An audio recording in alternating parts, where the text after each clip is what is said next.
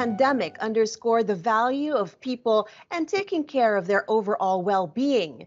In the world of corporate real estate, this means transforming the workplace into a human-centered or people-centric environment where people thrive and performance flourishes.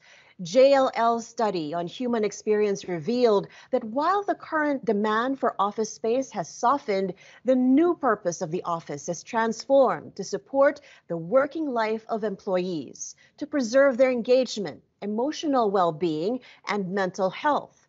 For her take on that is Ynna Santos, Group Account Director for Work Dynamics at JLL Philippines. Ina, why is this the case, and what are some examples of a human-centered office environment?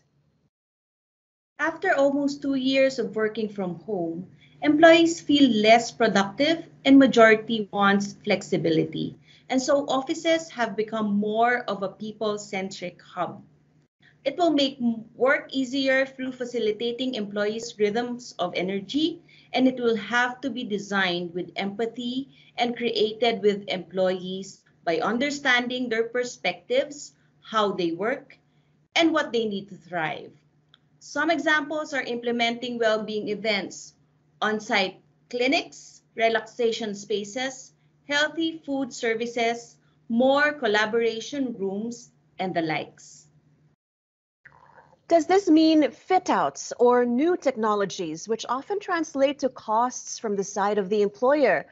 And what's in it for employers if they transform their current workplace into a more human-centered one?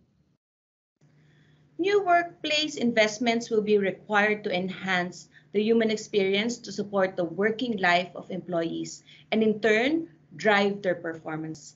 This is a chance of a lifetime opportunity for employers to reconcile well-being with performance. It is a journey to restore employee well-being and achieve organizational resilience.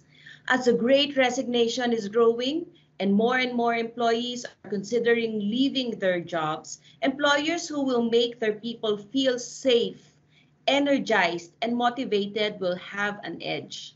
More than ever, offices will now have a starring role in the future of work as they attract talent and help define and exemplify company brand and purpose.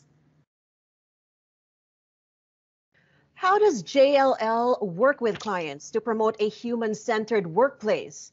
How are your clients responding to this? Really, there is no formula on how we do this. We start from scratch and work ourselves up to the client's vision on experience and what human-centered workplace represents from their end.